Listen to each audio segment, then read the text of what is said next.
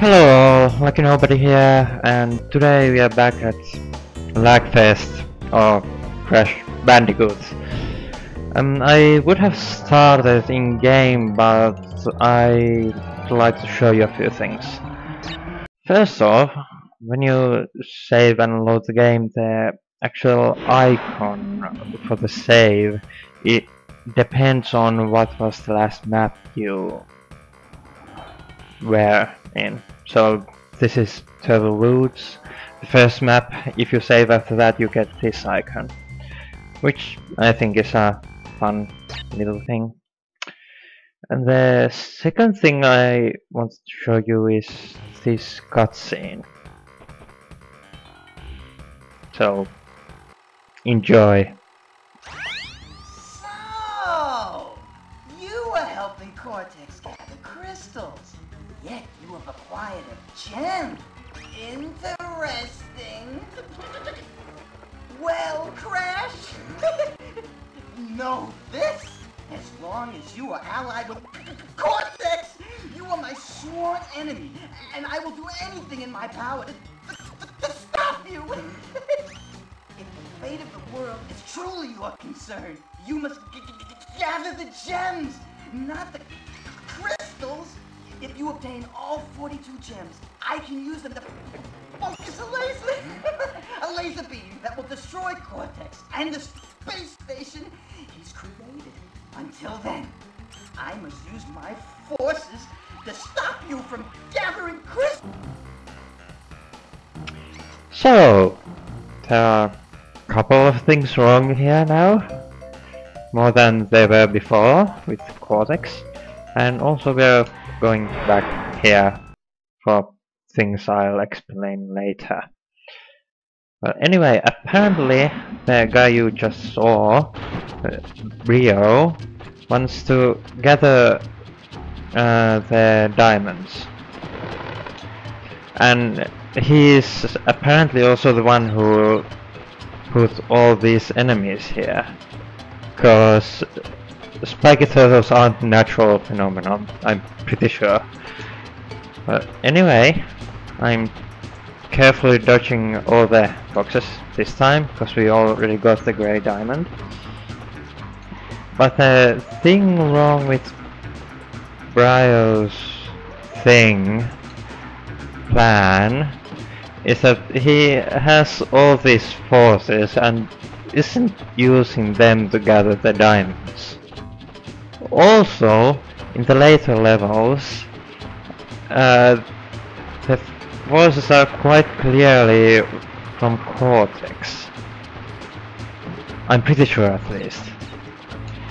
So that leads to the conclusion that it's Rio and Cortex who have forces all over the place, trying to stop Crash Bandicoot and each other. That doesn't make any sense at all. First of all, why would they involve Crash Bandicoot? Well, why did Cortex do that anyway? And why aren't they using their own forces for this? Anyway, here's a blue diamond. Aren't you amazed? I didn't even die once. And basically you get this diamond by not breaking any crates in the map. There's a way you can tell you get the diamond that way, but I skipped it because I can't be asked to edit the video to show you and then go through the level again a third time. Basically at the end of the level there's a, if you haven't broken all the boxes, there's this transparent crate which shows a number of boxes broken and how many you need to break. In the first case you get all the crates in the map when you are trying to get the grey diamond, but once you have that and you go through the level again trying to find the blue diamond, the transparent crate thing is still there, but you have number of boxes broken /0. hinting that you need to break 0 crates if you want that blue diamond gem thing. Anyway, next map. Snow Go, which also has a red diamond, which I can't even remember how I can get it. Anyway, first snow map, meaning that this game isn't based on the same 3 islands the first game was on. Also, that was a TNT. If you spin at it, it will explode. If you jump on it, it will get a 3-second timer and then explode. And we have ice.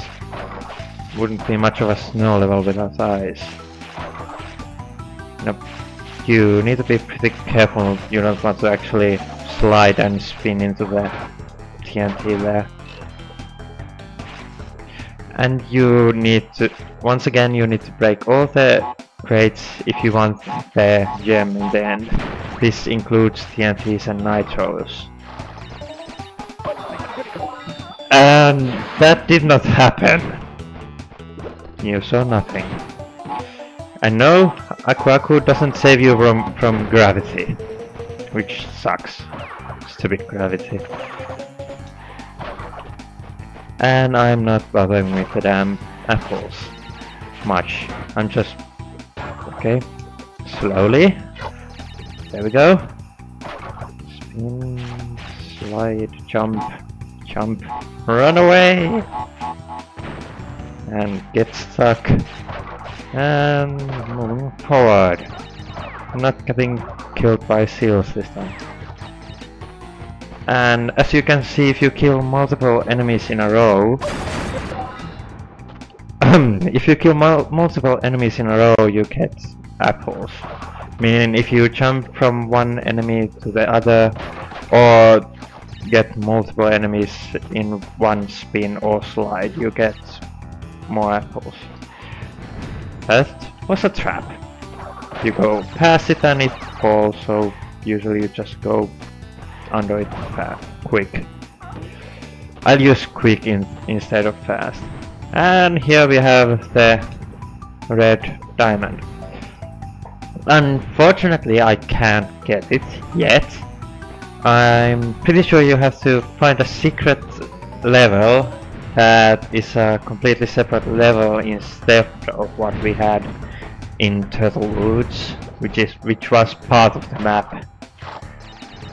So you have to find the secret level somewhere, then go through it, and then you'll end up with a red diamond. It's kinda complicated. Not much, but I can make it sound complicated because I mumble and make no sense usually. Anyway, these are the first maps, so they're relatively easy, for me at least. So I'm just going through them. Only dying a few times, but no one notices those. I'm telling you not to notice. And checkpoint and a secret nitro explosion box thingy. Yes. Stupid penguin. And the second crystal. Everyone's happy. Why are the penguins spinning anyway? Oh well. So, you have probably noticed by now that there are a few secrets in this map. This is... alright, I forgot to explain. These! You see that grey thing up there with an exclamation mark? Kinda like the nitro metal box thingy. I need to name that sometime. But it's grey. What that box does is make these invisible boxes here visible. Also, it's kinda secret because you jump on these arrow boxes higher if you press and hold X. And you probably won't do that randomly. Except I do that always. I like to jump high. Ow. Anyway, we'll see if I... Yes, I got the gem. Diamond. Stupid names. Charge. And I haven't taken any time to see if how much time I have in the recording. Yes, do the crash dance again. You could skip it, but I can't be asked. Just in case, I will end it here. See you all later, I guess.